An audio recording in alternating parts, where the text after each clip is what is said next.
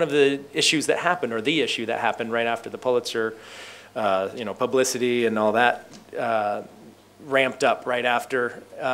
Then, before I knew it, this whole second wave of publicity came about because of an iPhone app that I had submitted.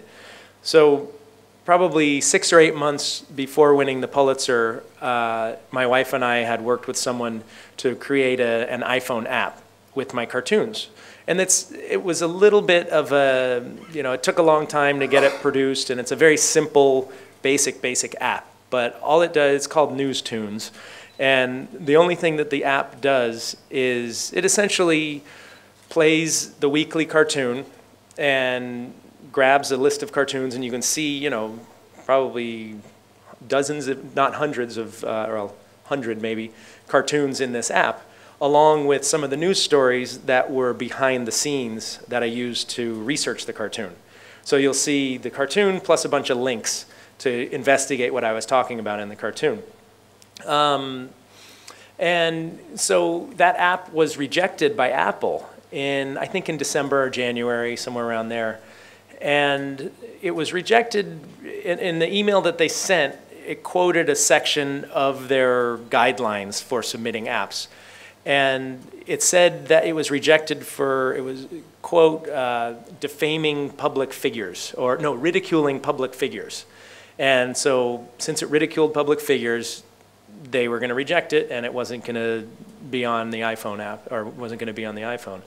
And so I thought, well, shoot, if that's what it does, that's what I do. I ridicule public figures. So you can't get around that. Because it said, if you can modify your app so it doesn't ridicule public figures, so I thought, well, what am I going to do? Just turn off the sound or something? So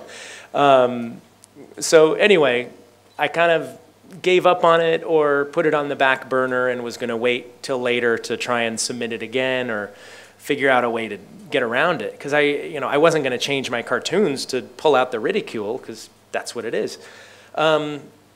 So long story short, the Pulitzer win happened, and I was giving a lot of interviews, and a journalist from the Nieman Reports, which is it's tied in with Harvard Journalism School, and they produce a lot of great journalism, and she asked me just one final question after she had interviewed me all about the Pulitzer and what I do and everything. And her last question was, well, what do you think about satire on the iPhone and the iPad and new devices? What do you think about the hope for the future of satire and all of that? And I hadn't even thought of this before. I should have been telling the press about it earlier. But she said, so she asked that, and I said, well, honestly, I don't think it's not looking too good, because they don't accept any ridicule of public figure. I was rejected. So suddenly I was on the phone, but you could hear her eyes lit up, and she knew that was the story. So then she followed up with a whole bunch of other questions. So that became the story suddenly. So she wrote that. It suddenly was picked up by the New York Times and the Wall Street Journal and a lot of international press too. And so that was suddenly the big news story. And the next day after her article ran, I got a call from Apple, interestingly enough.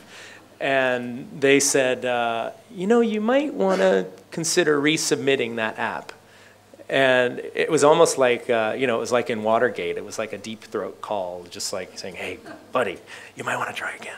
So I said, oh, okay, I'll do that. Maybe, let me see. And the guy said, and once you resubmit it, call me. And so I did, and I didn't change anything, didn't change an inch of code on the programming or anything.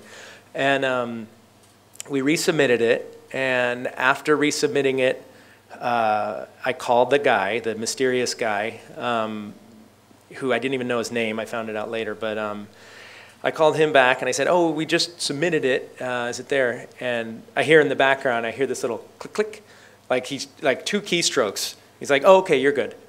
And it was like that easy. It's like you're visiting the Wizard of Oz or something. So anyway, that became a big story. It was not good publicity at all for Apple. It was great publicity for the iPhone app and for me, as far as, It had already been kind of an issue. I'll save most of this for the other talk, but that control over the media had become a big issue because people were worried, well, if newspapers are going downhill and the iPhone and the iPad are some examples of what's going to be the replacement, do we have freedom of speech concerns because these guys are censoring stuff? So anyway, here's just a little clip of Steve Jobs getting interviewed about this particular issue.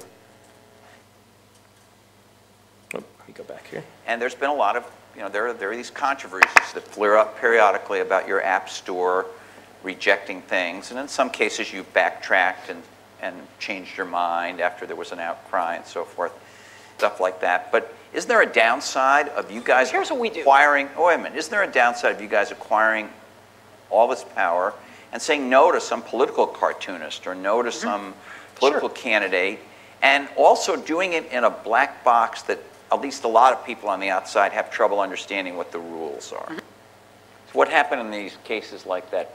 Well, political candidate. So here's what happens. Who was mad. And we had a rule that said you can't defame other people.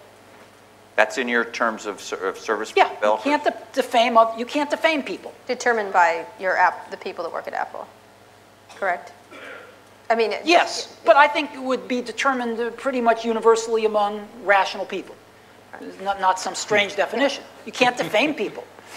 And the problem is political cartoons got caught in that because by definition they defame people. Right. So we didn't think of that. That was an unintended consequence of a rule that said you can't defame people. So this guy submits this cartoon late last year. The rule's still in place. He gets rejected. For other reasons, we realized that this is an unintended consequence. We changed the rule, I think it was in January, except for political cartoons. The guy never puts his app back in again. He wins a Pulitzer Prize. Somebody asks him, he doesn't actually run to the press, but somebody asks him, how come this isn't on the iPhone? He goes, oh, I submitted it, they rejected it. He's a nice enough guy about it. And then these flurry of stories get written several months after we changed the rule because we found out about an unintended consequence. So we are guilty as charged of making mistakes. So we're doing the best we can. We're making mistakes. We're fixing them as fast as we can. And what happens sometimes, though, is that some people lie. And they tell the press the story about oppression, and it gets written up, and they get their 15 minutes of fame because they hope it will convince us to change our minds, which it never does, but they keep trying to do that. And it's unfortunate, but we take it in the chin. That's part of what we do, and we don't run to the press and go, this guy's a son of a bitch liar. So when you get there's a lot to that, and full disclosure, that is edited. I didn't do enough space in between, but that is cut up a certain amount, kind of like that Fox piece I was telling you about.